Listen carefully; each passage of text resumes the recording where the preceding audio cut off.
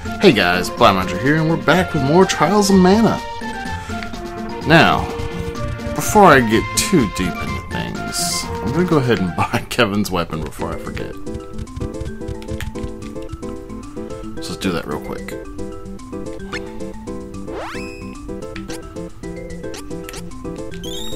It's a nice increase to attack. And we'll go ahead and equip it.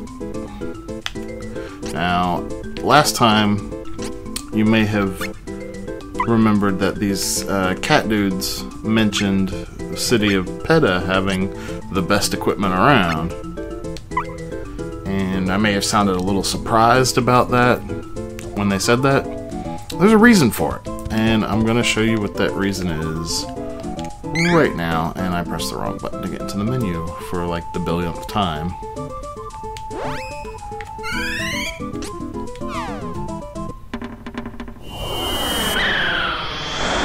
So Peta is actually really easy to find. It's got a nice big marker on the map for it.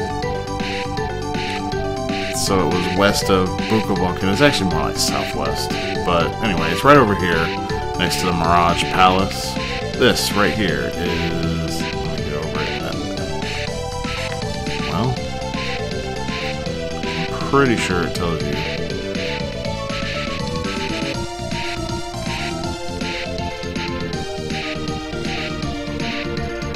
Weird. I could have sworn that it pops up on there telling you that it was the ancient city Peta. Ah, there we go. Ancient capital Peta.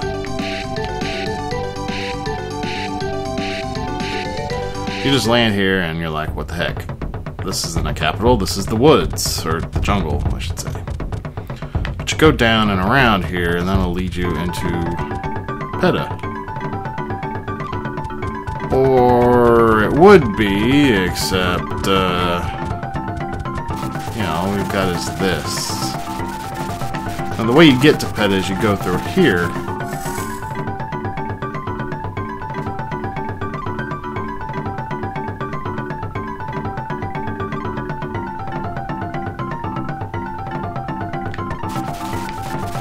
And this is how you know you did not go to Peta. And there's a reason for it. Talk to this guy, the ancient capital of Peta, but it was destroyed in the war against the Dragon Lord 10 years ago. I heard they sold high-quality equipment there. Scholars say that mana can distort time and space. This place was connected to the past, but when the mana stones disappeared, it vanished too. How can we find it? If the Benevodons caused a time and space distortion, we might be able to get there after defeating some of them. Well, I'm going to spoil things for you. 5 of them is not enough to be able to go into Peta. Not even 6 of them, because I already did a practice run. I think you can probably get there after 7, but don't worry. I will let you guys know at the earliest available opportunity to get into Peta, to where you can get the best equipment that money can buy. I mean, it's not really at the top of my to-do list right now anyways, because I clearly don't have enough money for it, because I still haven't bought Hawkeye's weapon from the cat people. Anyway, the next location we're going to is right here, the Woods of Wandara, where the wood Benevodon is. And I forgot its name. I think it's Mispolm? Anyway. Here's the merchants again, so we're not going to be able to buy our weapon for Hawkeye until afterward, unfortunately, because we don't have enough money. Even if I sold Kevin's old weapon, it wouldn't give me enough money. Anyway, this area is a lot nicer than the Chart Moon Tower. A lot nicer. But it's still pretty deadly. If you find yourself getting wombo comboed by the enemies, then you're going to take some heavy damage. And it's a fairly short dungeon too, although there are a lot of these little dead ends here. It's mainly populated by these mushglooms and Chaban hoodlums.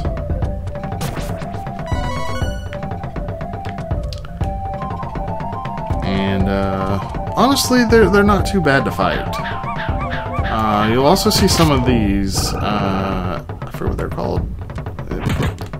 Quinebe, right? And these caterpillars, Trimmerkins. I think the Trimmerkins are a little more dangerous than the Quinebes, but honestly, in my experience, all the Quinebes will do is cast Strength immediately as soon as they. Shoot, I wanted that. As soon as they come on screen, and I have not let them live long enough to do anything else, so I couldn't tell you what else they do. Chobbin hoodlums are a little bit of a problem because they like to throw projectiles that deal heavy damage, like a couple hundred damage. And as you can see, Hawkeye is taking a beating, as usual.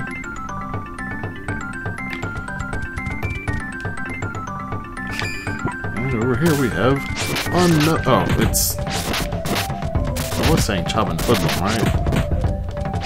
I don't know what I was saying. Chobbin Hoodlum. Wow, I'm already about to die again. Jeez, what is up with Hawkeye's defense? It is terrible. Once again, we really do want to get to level 38 soon now. Like, pretty soon. So we definitely want to fight as much as we can.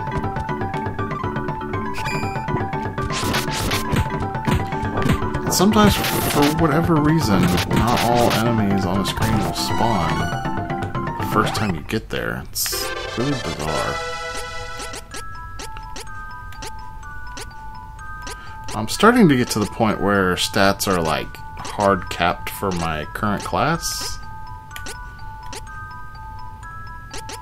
So I guess we'll raise Spirit for Kevin.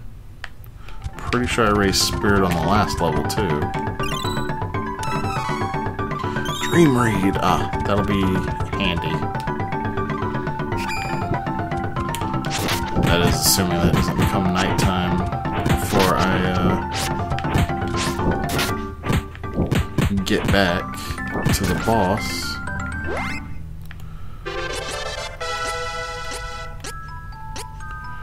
Alright,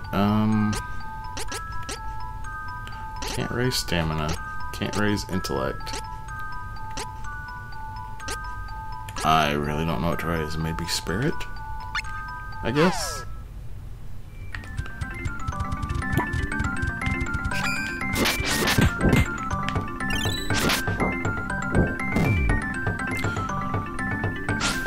We definitely don't want to waste any levels without class changing as soon as we get to 38. And we're close. We'll definitely be 35 all around by the time we leave this dungeon. Treasure chests are just a-coming.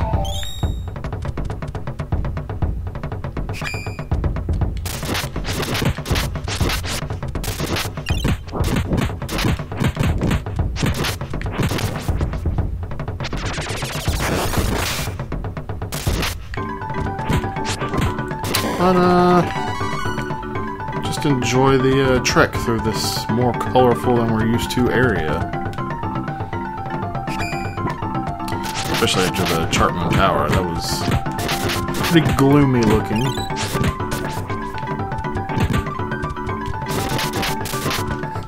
As much as I love the forest outside of the Chartman Tower, the Chartman Tower itself is rather dull.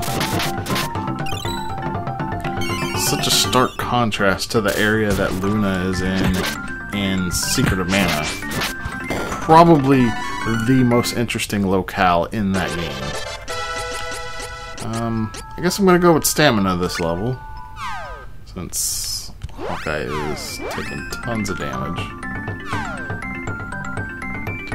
I'm not gonna make it a point to try to go down every single pathway like I have been, because I think I have illustrated quite well at this point that there are no rewards down the wrong path in this game. There just aren't any.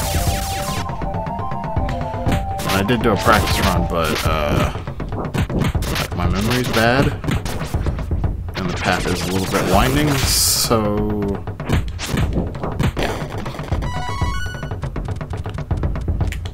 I'm definitely gonna hit some of the dead ends anyway.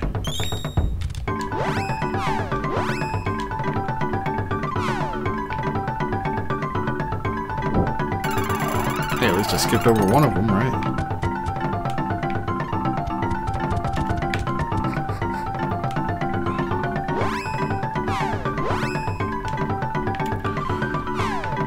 I believe I actually made it this far in the practice run before I saw these enemies for the first time.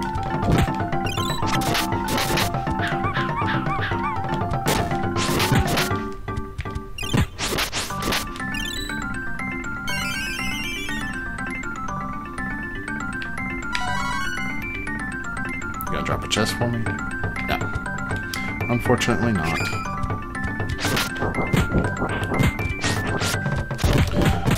I might end up having to do a grinding session after the next episode, because I really want to be level 38 before I go into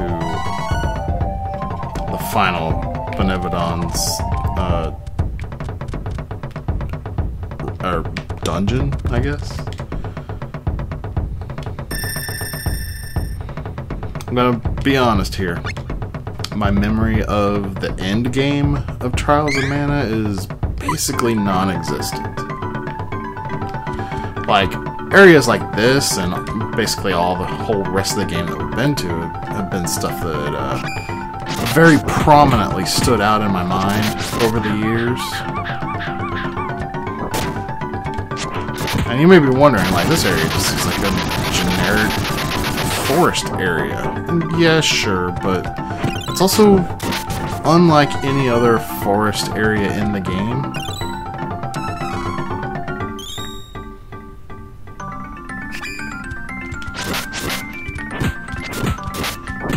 Like the way it's got the dirt paths and all the grass and the sunlight shining through the canopy. It's I don't know, it just kind of stands out in my mind.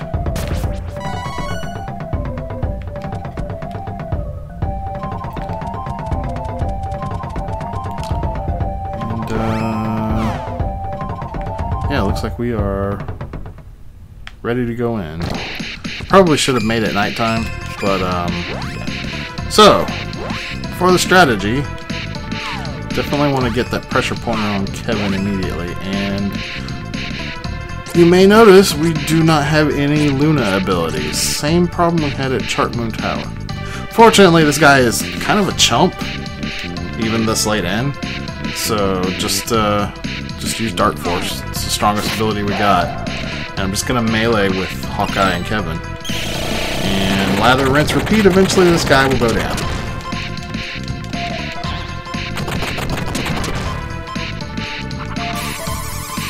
And just stay up on top of your heels. He does have a couple of screen nukes at his disposal, in which case I would use Angela with a Poto Oil to heal up from that.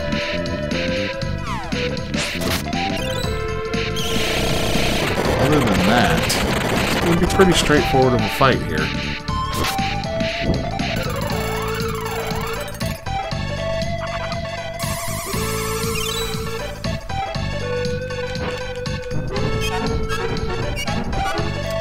Ability spam is going to be annoying. I'm not really too worried about the status effects. It's just going to be stuff like poison, which I can just cure the damage from. It's not really a strong poison. I believe I said in the last episode that while I believe Dolan and Light Gazer are the strongest Benevodons in the game, Mispolm is one of the two weakest Benevodons, at least in my opinion. Most people say the Wind Benevodon is the weakest. I actually think Mispolm is weaker. I think Mispolm is the weakest. But, you know, that's just me. And maybe the the point of contention that makes the difference between the two is that I have never fought Mispolm as the 7th Benevodon, and I have fought the Wind Benevodon as the 7th one.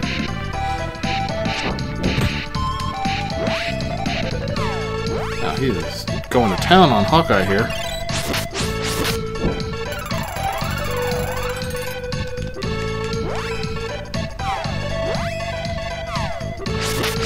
Probably not going to spam magic as much as I have been. Just because I actually can hit this guy for decent damage with my melee attacks.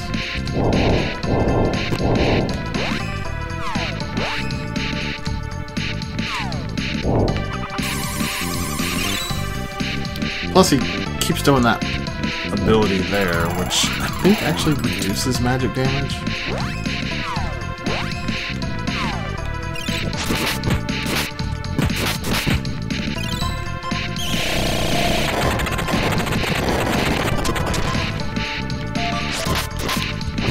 Kind of an interesting design here.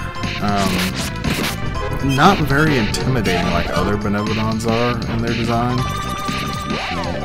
Like, to me, he just looks like a pumpkin with 2 Tropicalos for arms.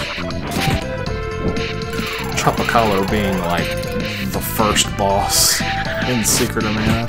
Well, first real boss anyway.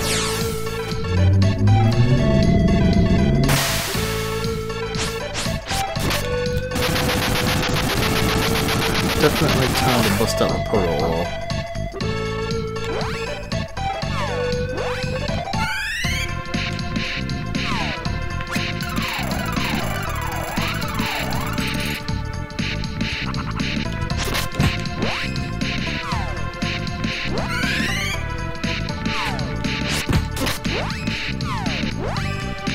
Let's bust out another pressure pointer in case it wore off. One complaint I do have with this game is you basically just have to look at the damage numbers to know when your buffs wear off.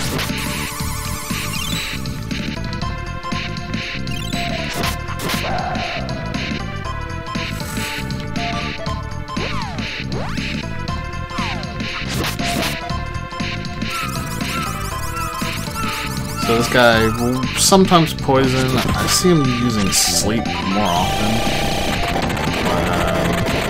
Sleep's nothing to worry about at all. Once you get hit, you wake up from it. So it's definitely been worse in other mana games, for sure.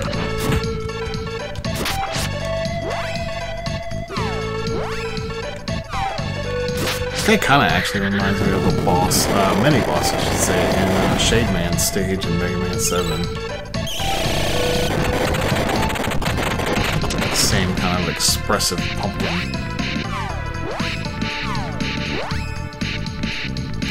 I guess I don't really need to use a Proto Oil.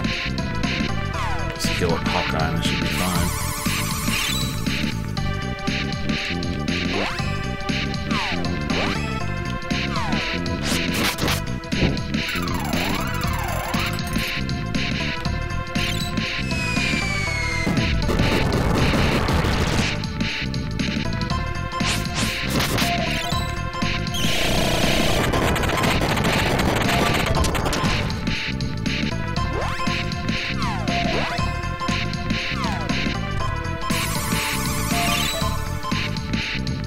That ability almost seems like it's a counterattack.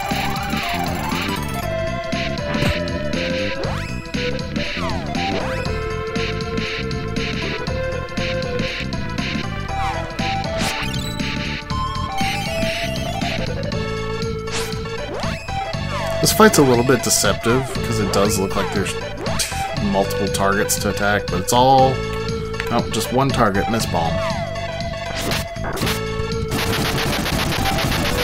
It would be nice if we could take out the Tropicalo tentacles.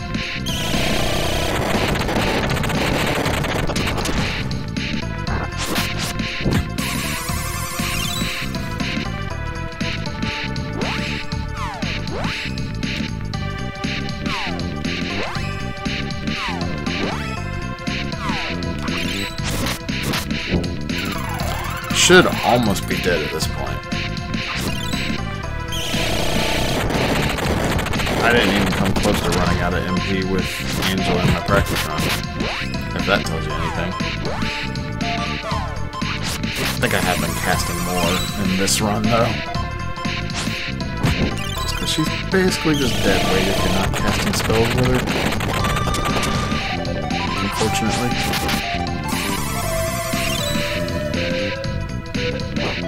I'm not going to use a fairy walnut on her, though. If she runs out of MP, so be it.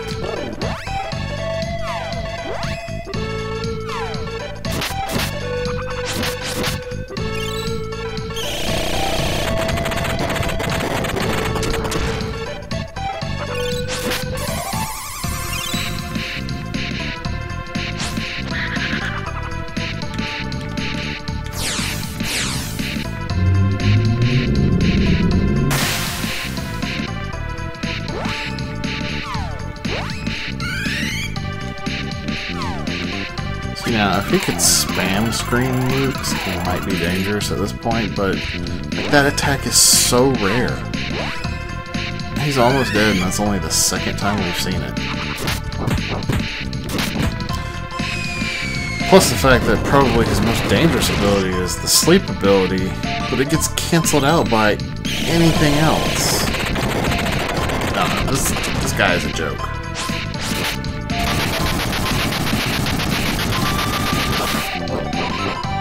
Total joke.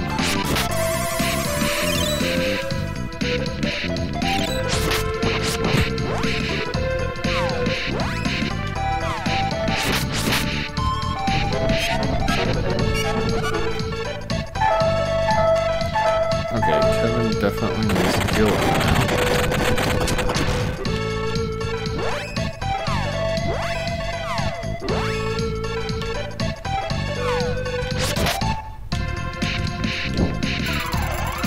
Probably need to heal up twice, actually. Yeah.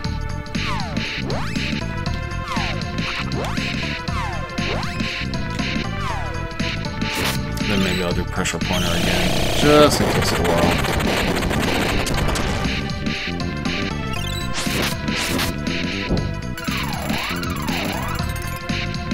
Alright, now Angela's out of MP, so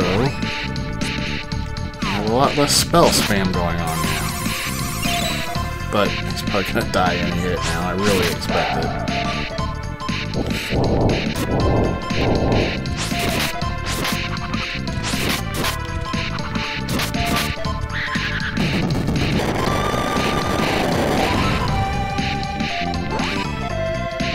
Angela can still use the photo oils for us though.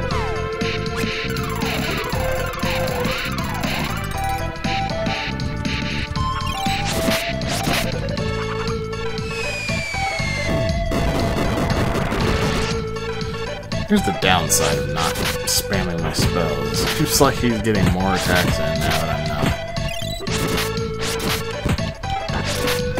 There we go.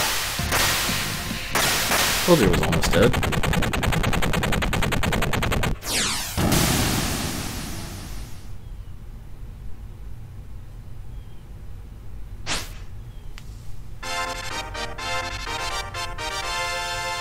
You won! Only 2 left. We're nearly there.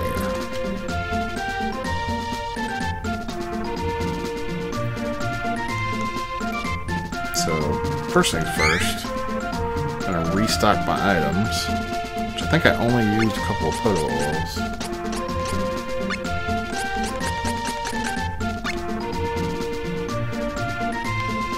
I may have over-prepared with photo oils for the entire rest of the game. It's fine, it's fine. It's a really good item. Alright, so these cats have the same equipment that they had before. So I'm going to go ahead and buy the Taishaku for Hawkeye. Should be the last thing I buy until PETA, where I buy the best equipment that money can buy. I think. I've been saying that in this episode, but Like I said, my memory of the end game of Trials of Mana is non-existent.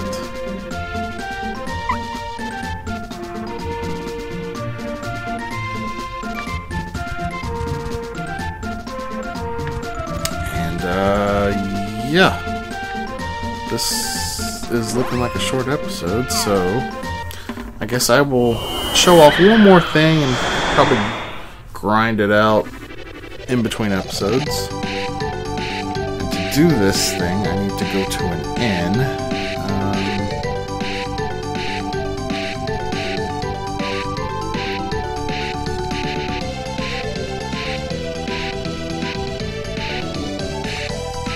Let's just go up here. Where's that city at?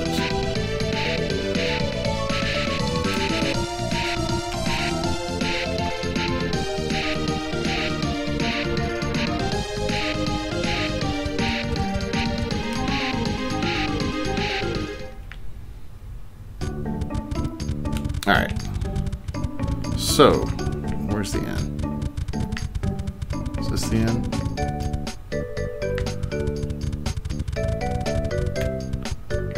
Is there an inn in this town? There it is. There's probably a better town to do this in. But, I guess I needed to rest anyway. You don't need to rest to do this. You can just say no and save the game. But, if you remember those question mark seeds, we need those to get certain items to change our classes with. However, I think it will only give items that the characters in your party can actually use. I might be wrong on that, but that's still 6 items that you could randomly get, and you can get duplicates from each seed. So the idea here is you use that. Okay, I got a rune book that time. Now, what happens if I try to reset it because I wanted a different item?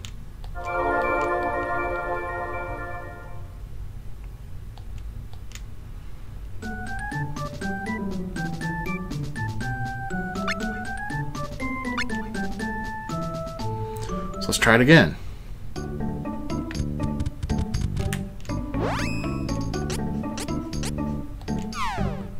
I got a rune book again. What the heck? You can't save scum it? Well, you can, but there's a trick to it. Okay, after a little bit of trial and error, I have figured out what exactly determines what the seeds drop. And it is your experience point total. So I was right at first. If you don't like what you get, go out and kill some enemies. But I had it a little bit wrong. You want to save after you kill some enemies. And then you plant the seed. And if you don't get what you want, you reset, go out, kill some enemies, go back, save, and try again.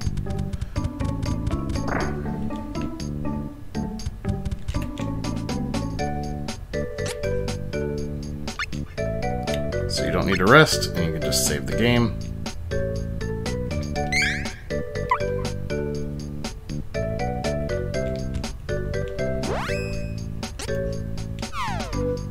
And I still got a rune book, so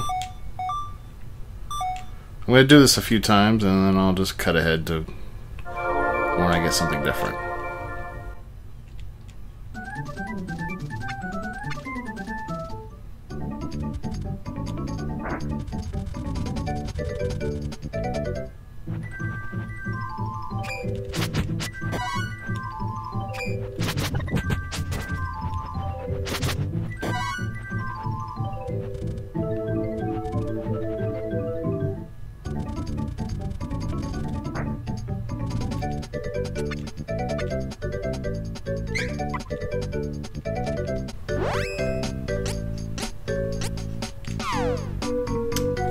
I didn't even have to cut ahead. that was what did it. Alright, so I don't actually know without doing more research which items I want, but I think off camera I'm just gonna repeat that process until I get the items I want, and then I'll show you said items once we come back. But that's gonna be it for now. Thank you guys for watching, and tomorrow we will come back and take on the last Benevodon that we can currently reach, which is the Wind Benevodon. So make sure you leave me a sub if you haven't already subscribed to the channel, and smash that like button. See you guys later.